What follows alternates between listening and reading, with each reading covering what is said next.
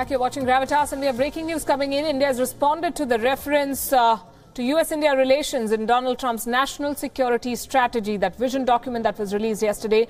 India says, and I'm quoting, "We appreciate the strategic importance given to India-US relations."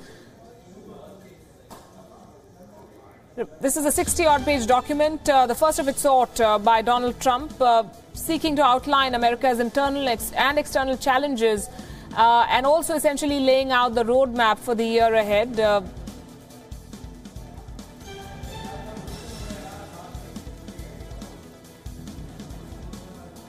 India was mentioned at least 6 times in the Obama era. And now it says, the current document says we'll expand our defense and security cooperation with India, a major defense partner of the United States, support India's growing relationship throughout the region, seek to increase quadrilateral cooperation with Japan, Australia and India, and encourage India to increase its economic assistance in the region. Ramesh Ramachandran, my colleague, joining us on the phone line. Ramesh, this is pretty much on expected lines, but what do decision makers, policy makers in South Bloc feel about how this vision document of sorts presents American ties with India?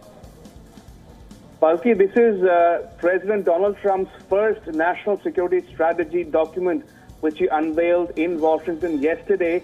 And this is a congressionally mandated exercise. Therefore, it is consistent with what he has been saying about India, about Pakistan, about Indo-Pacific, specifically talking, as you mentioned, about reviving or revisiting the quadrilateral among India, the US, Japan and Australia, and also talking about leveraging India's position as a major defense partner to boost India's defense and security requirements in the Indo-Pacific region and beyond.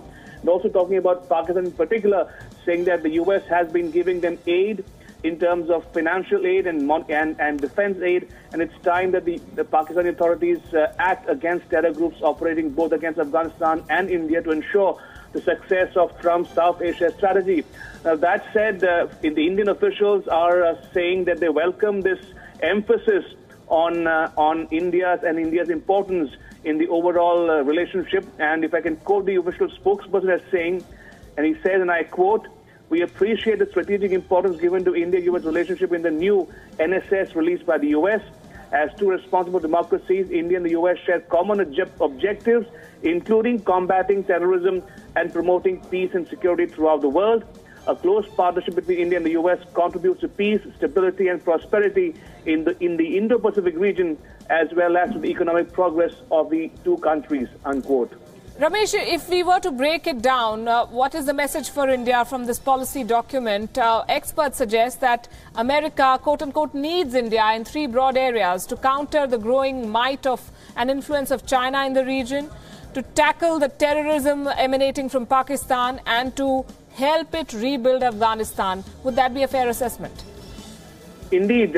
As you may be aware, Palki, India, as Prime Minister Modi himself said in his address to the joint session of the US Congress, that India has overcome the hesitations of history.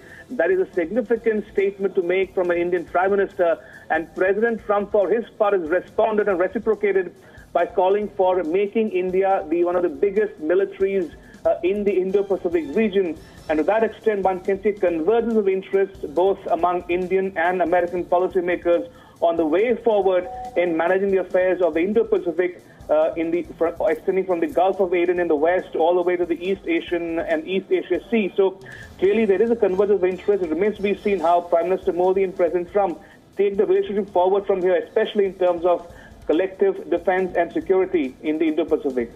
Right, Ramesh Ramachandran, thanks very much. And let's tell our viewers a little more about what this vision for cooperation with India essentially said. It was carefully spelt out in the detailed document on his national security strategy. Much of it is in various stages of implementation and in that sense would be familiar. But here's a look at some of the key elements in this vision document vis-a-vis India. Trump has underscored his and India's concern over China's muscle flexing in the South China Sea, the building of artificial islands and the militarization of those islands. He said, and I'm quoting, "Our vision for the Indo-Pacific excludes no nation.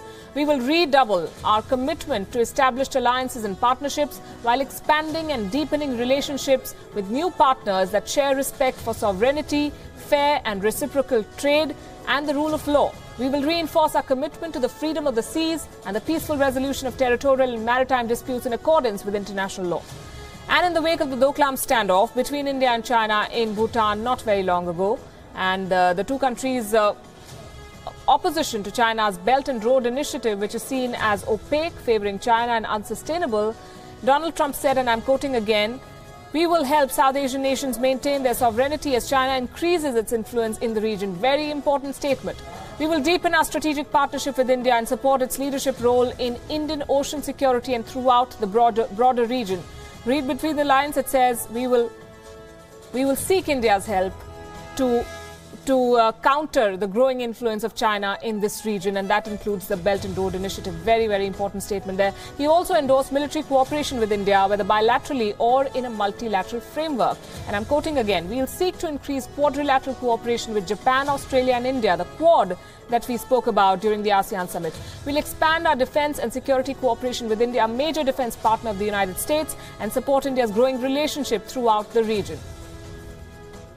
And as I said, a clear reference to Afghanistan was made. The president supported India's strategy of helping build Afghanistan's capacity in a number of areas, including humanitarian and economic aid. Quoting again, he said, "We will encourage India to increase its economic assistance in the region."